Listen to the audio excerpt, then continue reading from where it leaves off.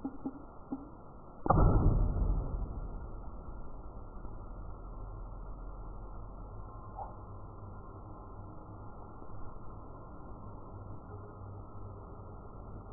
guys, coming back in 3, 2.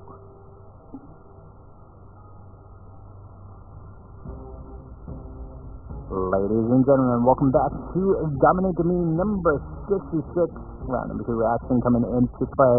L3ID, the bird getting some work over here with the one and only Gandair.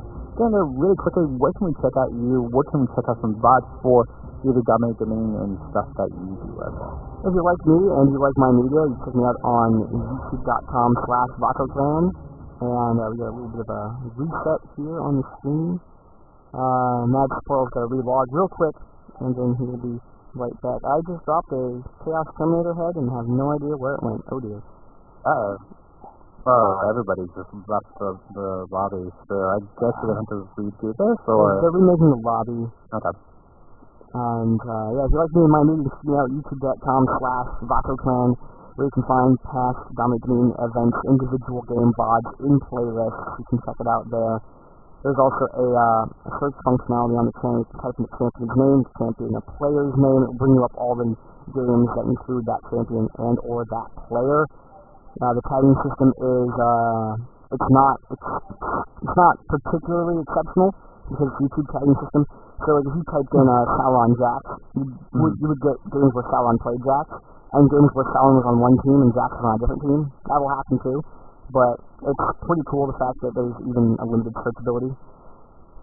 Yeah, definitely, and well, at least you can actually have some sort of like looking into, especially for people who aren't really into the DominateDominion, to the Dominate the meta or anything, looking at older games, looking at just games in general to try to come back with and, you know, get a semblance of, well, where should I put this champion, or where can I play this champion? It's really good. Also, you can check out all the weekly stuff that is happening on this channel over on twitch.tv/DominateDominion. There's other stuff that happens on this channel, but CHC does bring out quite a bit of just really good Dominion play, so really cool to see that. And from the in-house is quite sweet. So we get the re-invite. I think we'll be starting this one up pretty soon. I want to make sure that everyone's on the right side. Yeah. Real quick, I'll tell everyone how to join the chat channel if you want to hang out with us, maybe DominateDominion community. Take a look at this list right and scrolling through here in the VOD. For any VOD viewers out there, all these people in the chat channel, you can join it by going to the lower right hand corner, click view chat room control panel, go up, click create, join a chat room, you tap in DominateDominion, you hit enter, and that will put you over in with the rest of us in the DominateDominion chat room. It has a 200 person-ish cap, so sometimes we won't be able to get in on really, really busy days because we just need more space. Yeah, that is definitely the truth. Get in early, make sure you check that button up in the top right corner. You know, click the little gear in the window and click auto join on startup and show timestamp. That way you know when the message is posted. So let's talk about the chat bands. Nidalee, Caston, Jace, Kha'Zix. Nidalee has great pokes, gives vision on the map because of the traps. Caston has good engage and escape. He has a silence and slow. His silence is particularly brutal. Jace, great pokes, good bruiser, and Kha'Zix is a very powerful and bursty assassin. Yes, definitely, and well, we talked about Kha'Zix, we talked about Caston in Italy. I'm surprised it didn't get banned out the first time, but I mean, we've seen the ban out this time. Caston and Jace, Kha'Zix, and Italy, those are the four I usually see. I mean, some of the bans did get through from the first game, but in the second round, a little bit more serious, wiser serious, and on that purple /red side, while we have Sofanda Cox in the blue side, Sofanda, we've seen them quite a bit. We have generic, we have IP unicorns. They are kind of, you know, members that we usually see for the DominateDominion crew, so really cool to see them playing out for this one while Wasser serious. I mean, they started a pretty good round number 1, and they repeat that for round 2. There's a fizz ban. I'm going over the team select screen bands. York, good bottom lane sustain, durable character. Wukong has great engage with an AoE airborne and armor reduction. Timo gives vision on the map. Lots of spell damage. The blind is Timo's blind is one of the hardest things to game. I'm sure everyone has had that death where they're like, well, I couldn't, I just hit him, no!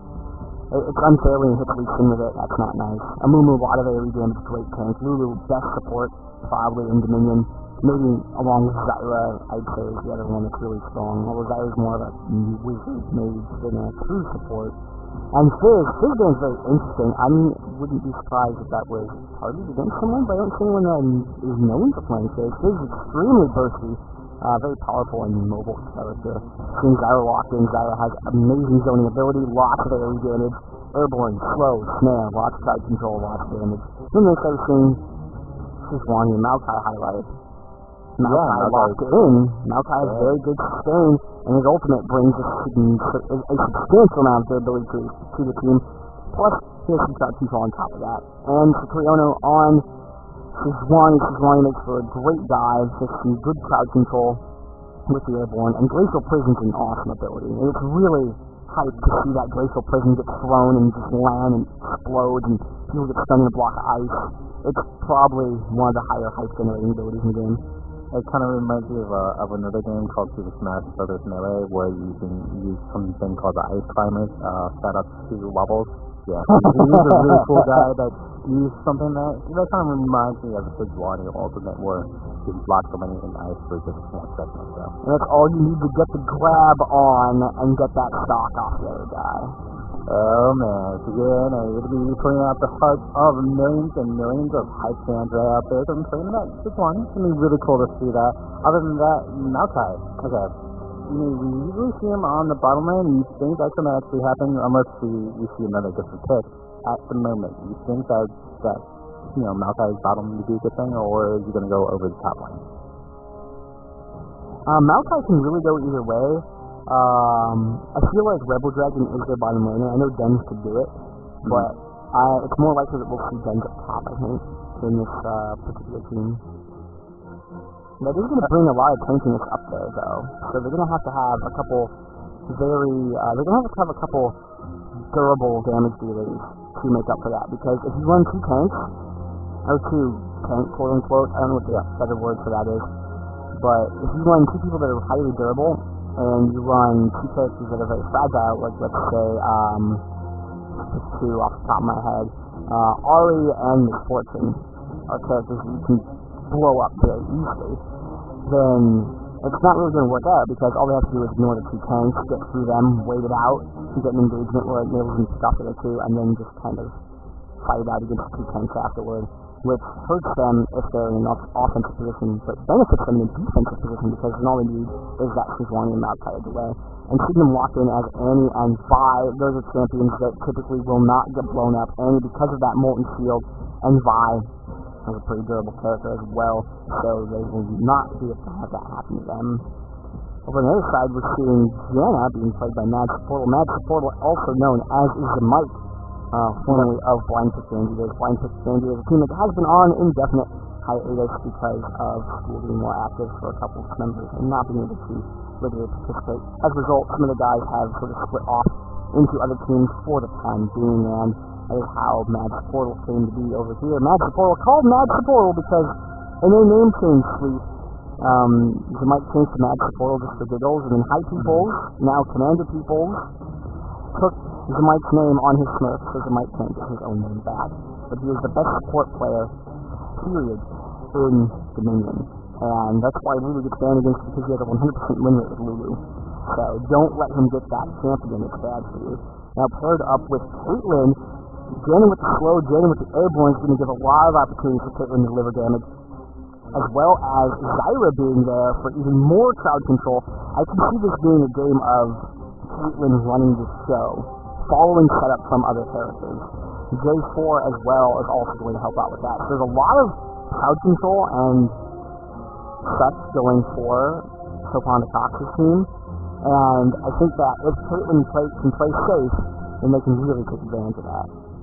Yeah, I can definitely see that coming into play. Protected Caitlyn was kind of 2 supporty champions, although you could use them as mages as well. IP unicorns with that. Zyra and Janna have quite a bit of AP damage, just innately with just some of their skills, but then again, Janna, known as a support, can do a lot more with her utility kit. So we'll see how Match Portal will do with that, and Janna is probably going to be a big point. What do you think is going to be that bottom lane for Sofanda, though?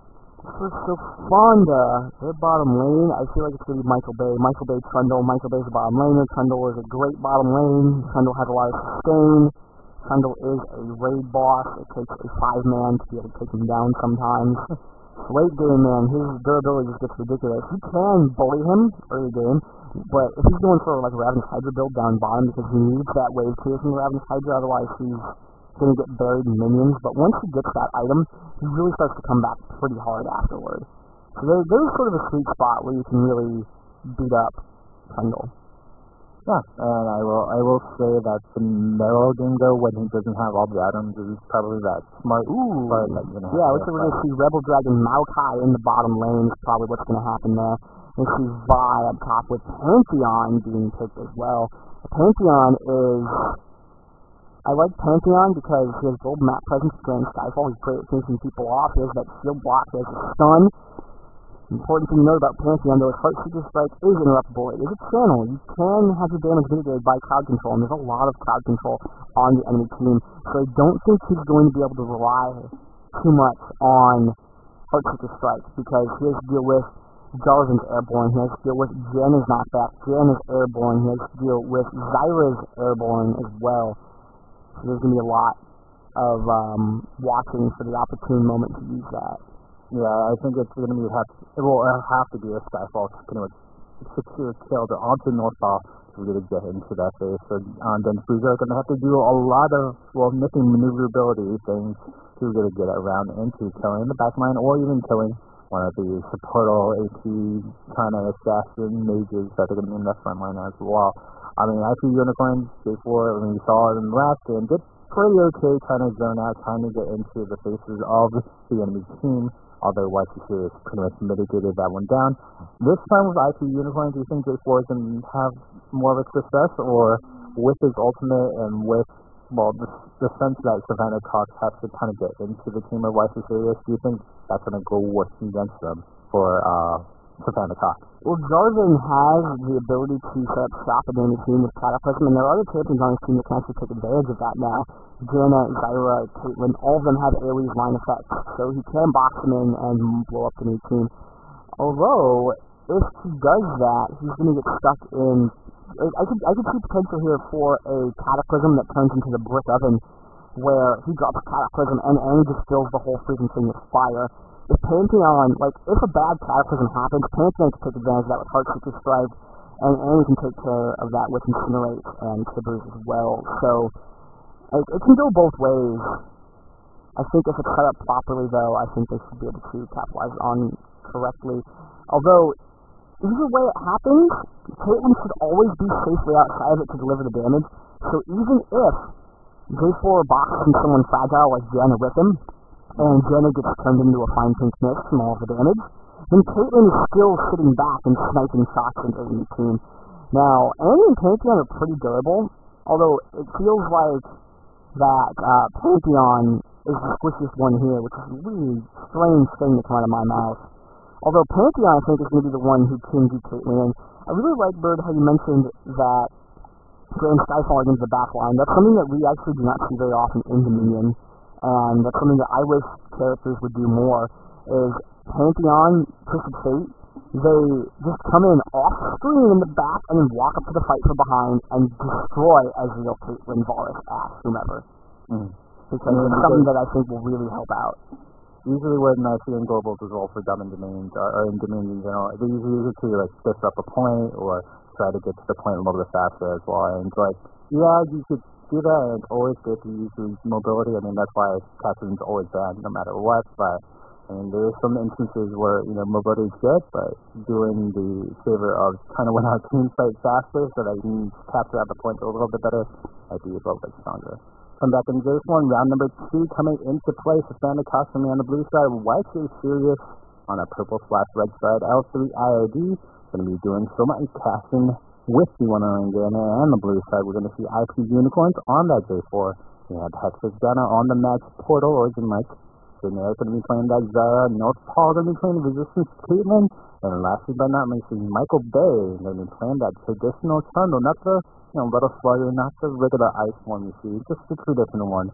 Someone has to cast and crew here with you, and it is going to Gandair. What do we have on that purple/red side? Over on the other side, on Weiss Series' team, we have Superiorno playing as Annie, Gens Bruja playing as Pantheon, Weeks1 playing as Sejuani, William Swiftfoot playing as Vi, and Rebel Dragon playing as Haunted Maokai. I am really interested to see the play from both these teams, especially being able to see a Zyra pick. Zyra is a very powerful character. Sometimes doesn't get banned, sometimes doesn't get picked. Sometimes she's picked and banned throughout a tournament. So I really am interested to see what Generic is able to do with Zyra in this game, especially how she's going to fit in to the rest of that team comp. Yeah, definitely, and we'll see how this will work out today. For both teams right now, it's still just loaded in for everyone. Actually, it's still Weeks1. There's me going to playing a pretty good team on the first round. Now going to be playing that Sejuani. I don't know. We'll see how this will work out. I feel like maybe Weiss Series had not an easier time, but at least a time where they had to be left. But now with Sofanda Cox, a team that is pretty good. We'll see how that will have to react and release this one. You need to change the blue. Oh, okay. Cool. Someone talking about the team tags in the chat. Yeah. I have confirmation from IP Unicorns himself, the team captain, that is SF Cox with a capital S, F, and C, lowercase OX. I just found that out recently. Did not know myself. Yeah, usually you'll know those tag lines. I just kind of make it up on the go. And, yeah, sometimes everybody else wants it a little different. I have a screenshot. Adory Vidavis, I have a screenshot of him saying that. I will give it to you on the internet. I'm actually kind of sad that the team tags aren't shown on the mobile brackets, because that's how all my internal statistics are calculated. Starting items being bought here. Sejuani getting some of those requisite ruby crystals early on. Boots Prospect is coming out for a lot of people. Rebel Dragon going for the Catalyst first. She's going to like that extra little bit of sustain for a couple first levels in the bottom lane. And then Trundle also going for the Grez's first, which has that armor, that life steal, which is going to help them sustain in the bottom lane as well. Yeah, definitely. And Pantheon right now not buying out any items, probably going to buy it out a little bit sooner rather than later. And we'll see the matchup, Trundle versus Maokai. What do you think about that matchup in bottom lane? Going to be good for Trundle, or will Maokai really stand through it? I think it's going to be one of the most stalemate bottom lanes that I could possibly think of. Because while Trundle deals damage, Maokai is absolutely amazing at soaking damage. I foresee a lot of friction in the bottom lane, like a lot of harass that doesn't really go anywhere. I also foresee a lot of ganks. Now those ganks are going to be really brutal ganks, so people are going to have to stick down there for a while, because to muscle down either Maokai or Trundle is going to take a lot of effort from whoever comes down to the ganks. So I expect you're going to see actually some two-man ganks if they want to actually unseat someone, unless someone is a little bit careless and gets a little bit low. It's all dependent on what's going to happen in the window right now. Everyone just fighting down. Weeks1 going to be the one in big fun. IP Unicorn's going to do some damage, and we're going to see them Bruja probably go down. Good stun from Annie.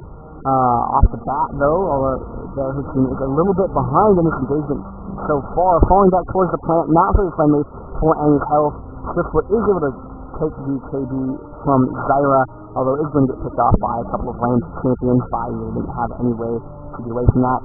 Was able to delay long enough, perhaps. I'm not sure. They haven't been able to close him to get it interrupted, and will not be able to.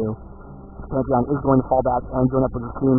And let's see if they flow chart on around the map.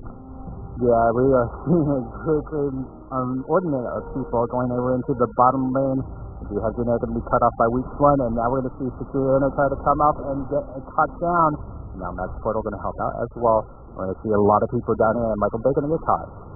And Michael Bay taking a lot of damage, retreating, and there's that 2, 3, 4-man gank in the bottom lane.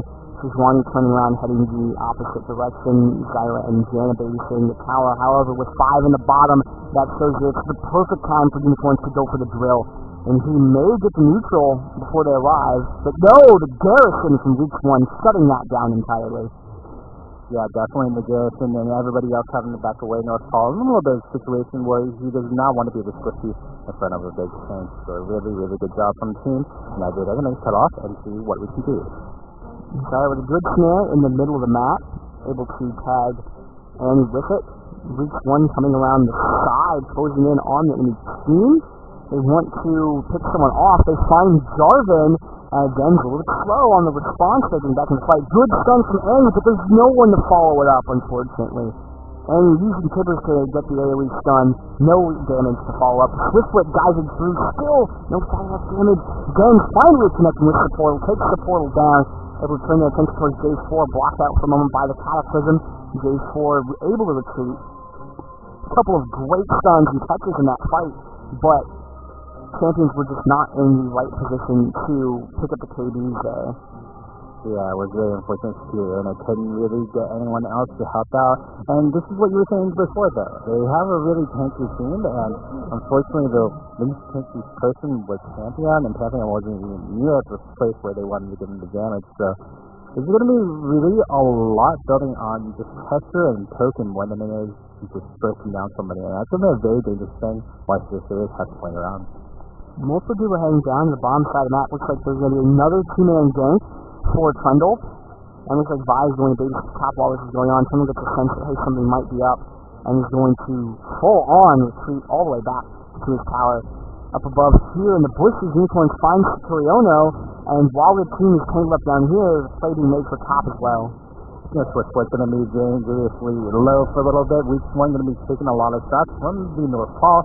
And now North Paul going to be pushed in. Swiftfoot going to be taken down right quickly.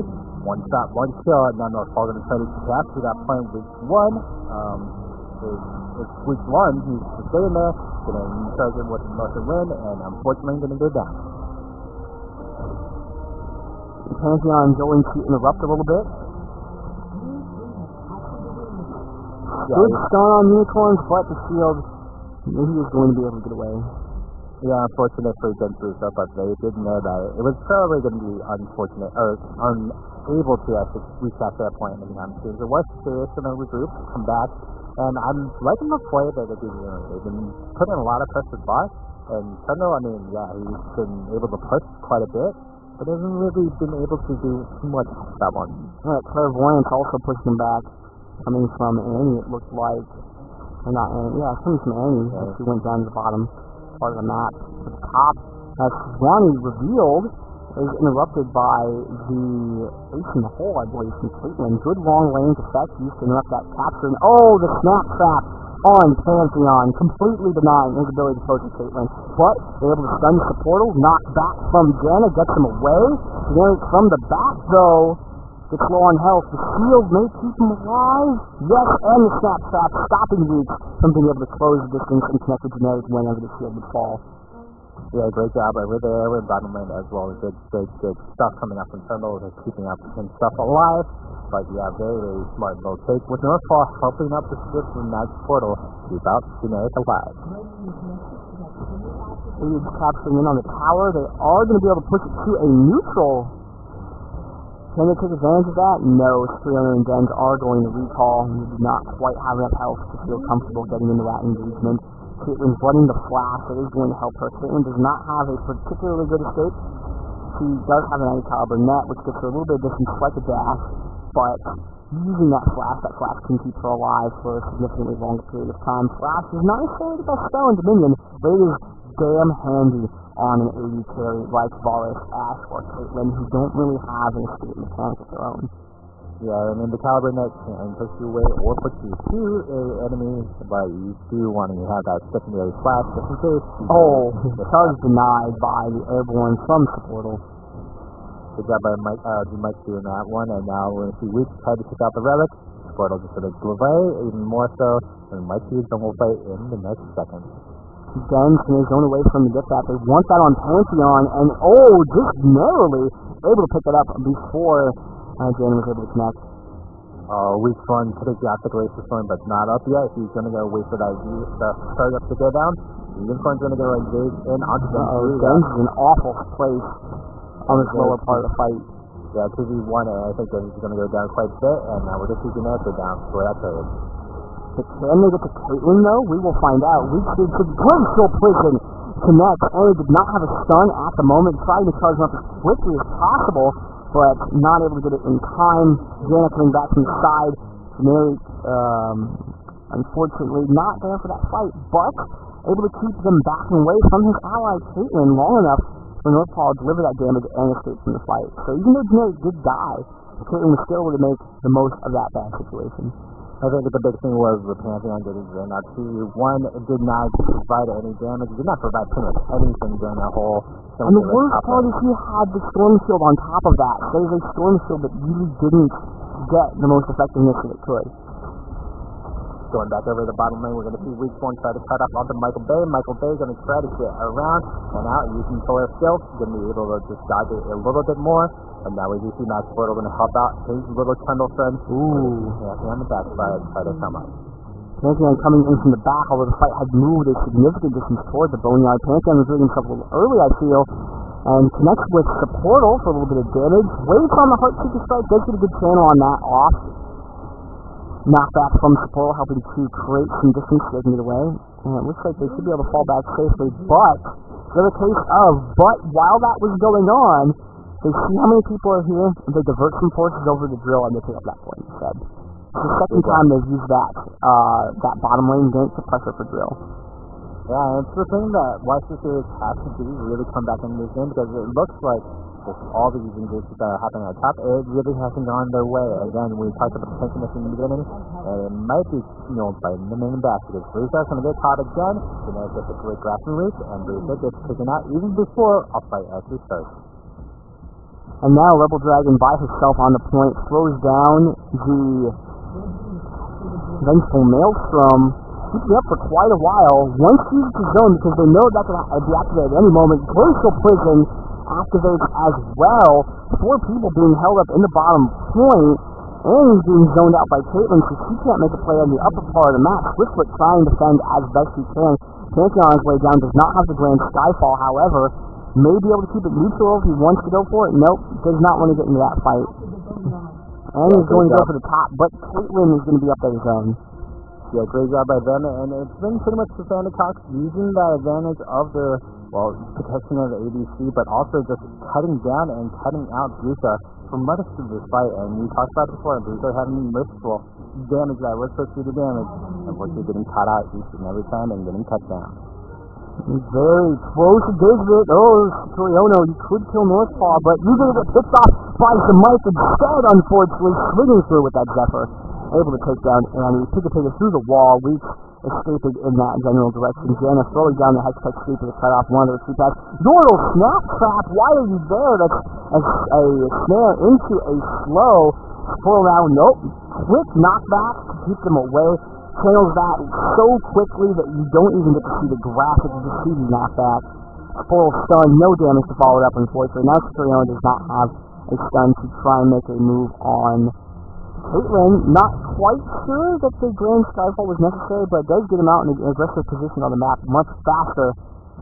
With Zyra and J4 lagging behind, Caitlyn is not in a good position right now. She's so far away that she can't contribute to that top fight, especially with Ace in the hold down. There we go. Two Unicorns going to go right back in. Then Bruiser yet again getting taken down. Great job by IP Unicorns focusing and knocking down onto Pantheon each and every time. Not to see and a next damage target. And they're able to be taken down by Northfall's 1-2-3 snipe with those auto attacks. And we're going to see the backup of the whole team. But it is only with the one and the only weak be able to stay out alive for just a little bit longer. You know, see him get juked around and he's going to come back up. Luke is able to chase Caitlyn away. Snared by Zaya for a little bit of damage, but should be okay. 25 viewers out there. I want you to know that I got the 2v1 Trundle versus Mao and Vi down in the bottom lane if you want to check that out. That VOD will be posted by Monday. Neutral point, bottom lane, Rebel Dragon defending with William Swiftfoot. And focusing on Michael Bay's Trundle as best they can, but they're going to turn their attention over to the portal instead because Trundle's health is just not going anywhere. And Ono dead, unfortunately, on the other side of the map. Week 1 trying to contribute to the fight as best he can, but Trundle just shows absolutely no sign of stopping down here. No, there is no stopping the big fast man, and week one to be taken down quickly from all the sledgehammer shots of Michael Bay.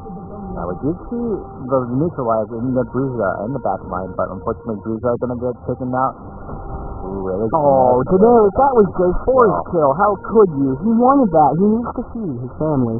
Then Bruiser able to neutral that tower on the upper side of the map, although it is going to get picked up now. All it does is slow down the next health chain just slightly, and may not even be able to get this point back. No, Northpaw just boldly walking up, snap trap, great snap trap behind, catching Vi, and 90 caliber net back, throws another snap trap, and Vi just goes through it, zero care, is going to dash away. The airborne not going to connect, but it's going to be fine. And now they're going to try to catch up on the Northpaw finally. Oh, good spare from Northpaw. But it's all the snap traps all the time, and there is no stopping in the toughest each and every day for Watcher 3. You've got to have that, those calories in your diet. Eat calories or your brain rocks, liver damage if you don't have them.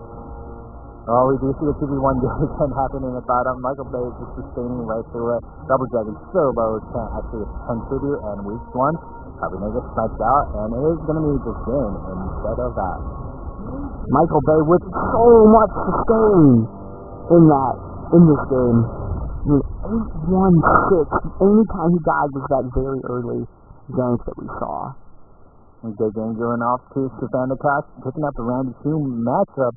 And round number 3 in just a little bit. Watcher series, I mean, you did show a really good job today in round number 1. And round number 2, we could have seen a little bit more, but unfortunately, you're going to be knocked out. And we'll see you again, not next week, though. I just heard from PhD that we aren't actually DominateDominion next week. Oh no, next week tournament. We are going to support the LOL Pro Dominion Showdown by not running a tournament that week. If they want to run a Dominion tournament, then you know what? We are all about having other people come and experiment with this game mode. So we're not going to run an event ourselves that week. So all our players are free, all our viewers are free, all of us casters and admins are free to go and help out the LOL Pro Dominion Showdown guys, play in it, do whatever to help support them in their foray into the game mode.